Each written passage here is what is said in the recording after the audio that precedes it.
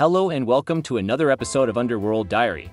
If you have been enjoying the stories told on this channel, feel free to hit the like and subscribe buttons below and help the channel grow. Today we will be focusing on the long-standing connection between the Italian Mafia and professional boxing. Specifically today, we will be examining the story of former heavyweight champion and all-time great boxer, Sonny Liston. A career surrounded by controversy, Sonny Liston's name is synonymous with all-time great boxers, as well as the shady underworld of the business. Growing up in abject poverty, Sonny was able to beat the odds and become heavyweight champion of the world. However, this rise would involve shady figures who would have their hooks into Sonny until the day he died. Sonny Liston was born in 1932 in the small town of San Slough, Arkansas. Growing up in a household with 13 siblings, Sonny Liston's upbringing was chaotic. Born into a poor household, Sonny and his siblings were often forced to do hard labor to help their father keep their home. Often struggling to get even a few dollars, Sonny and his siblings would often miss meals and were unable to buy new clothes, resorting to them wearing the same clothes for weeks at a time.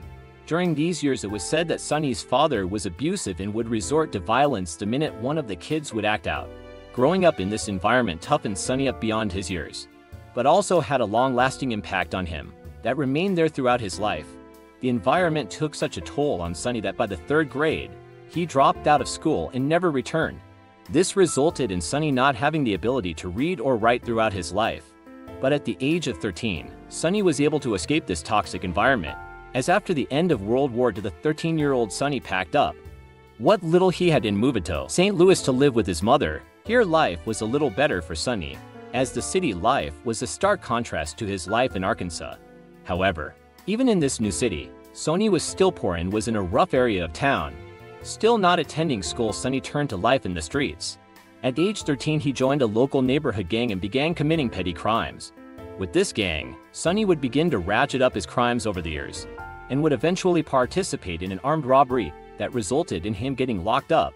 He was eventually sentenced to 5 years for this crime and served it at Missouri State Penitentiary.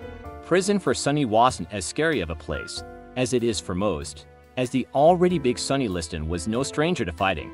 This time locked up is actually where Sonny Liston first started his boxing career. With support from a jailhouse priest, Sonny was introduced to the sport and began participating in prison-sanctioned boxing matches. Sonny would continue participating in these matches throughout his sentence and was said to excel in the ring. This ultimately allowed the young Sonny Liston to stay mostly out of trouble and have something to pursue when released. With this newfound passion and help from the priest, Sonny was granted parole after serving 29 months in prison.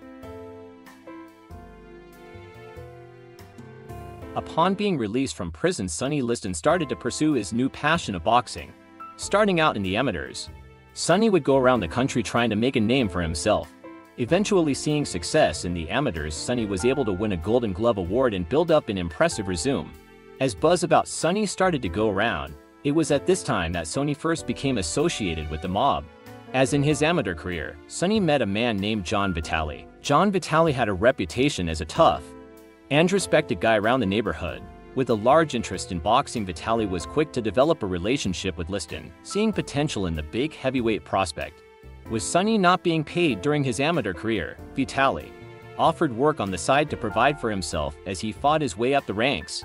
This, however, wasn't an ordinary job, as John Vitale was a longtime associate of Frankie Carbo and Frank Blinky Palermo, reputed mob bosses of the time.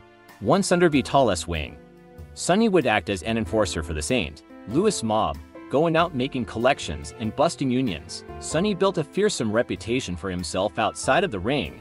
With an intimidating look, people would rarely hold out when Sonny showed up at their door. This connection with the mob would continue to be advantageous to both sides when Sonny turned pro in 1953. With a strong jab and furious power, Sonny was very quickly seen as a future star in this business. The mob, seeing this potential and more importantly the potential to make money, quickly sank their hooks deeper into Sonny Liston, providing Sonny with the startup money necessary to start up his pro career. Vitale and St. Louis crime family in return took up financial interest in Sonny Liston's career. It was reported that the crime family would take anywhere from 12–20% of Sonny's career early on, with the percentage growing as his career continued. With this financial backing from the family, Sonny would start to climb the ranks of the heavyweight division. while still carrying out the odd enforcement job for the family. This proved to not be a challenge for Sonny to balance, as he was quickly able to become a top contender. In 1958, Sonny being a few fights away from a title shot, he signed under new management with a man named Joseph Prep Rowan being his official manager. However, this was not a step away from organized crime as some at the time thought, as it was discovered that Joseph Prep was truly the frontman for the St. Louis crime family, and high-ranking Mafia members Frankie Carbo and Frankie Palermo still controlled Sonny Liston's career. This connection, although shady, did work for Sonny in the early part of his career, as in 1960 Sonny was officially challenging for the heavyweight championship of the world. Fighting longtime champion Floyd Patterson, the tough and scary Sonny Liston was seen as a favorite heading into the fight. This proved to be true, as Sonny was able to dominate the fight, stopping the then champion in the first round and becoming the heavyweight champion. Becoming champion was not only great for Sonny in his career, but it also meant more money was coming in. This of course made the mob dig deeper into Sonny, and led to what some consider the biggest scandal in all of boxing. With the mob seeing how much money they made from Sonny becoming champion, it was only a matter of time before they started to think how much they would make if he were to be upset. This aligned perfectly for them, as a brash, cocky, and skilled fighter was coming up the ranks and making a name for himself. This of course was Muhammad Ali. The buzz Ali created for himself has never been replicated, and people were lining up round the block to see him win or to see someone humble him in the ring. When the fight between these two polar opposite fighters was first announced, the intimidating, powerful, and downright scary Sonny Liston was not only favored, but many thought he may even end Ali's career in the ring. So as a massive favorite going into the ring, it shocked the world when Ali would pull off the upset, with Sonny refusing to come out of his corner at the start of the 7th round. Thought to be a fluke or caused by a shoulder injury. On Sonny Liston's side, the rematch between the two was quickly set up. This fight, much like the first, saw Ali beating Sonny, but this time more controversially, as Sonny was knocked out in the first round by what is sometimes referred to as the phantom punch. A seemingly small punch knocked the former champ to the ground, where he was unable to get up before the count of 10. It was also alleged that Ali stood over him at the time screaming, "Get up, nobody will believe this." The aftermath of these two fights has brought a lot of speculation over the years, with both men having alleged ties to organized crime and the potential to make tons of money from this upset. Many made the accusation of the fight being fixed.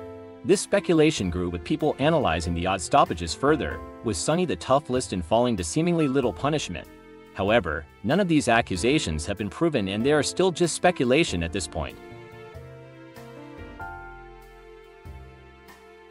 After these losses to Ali, Sonny's career saw massive success.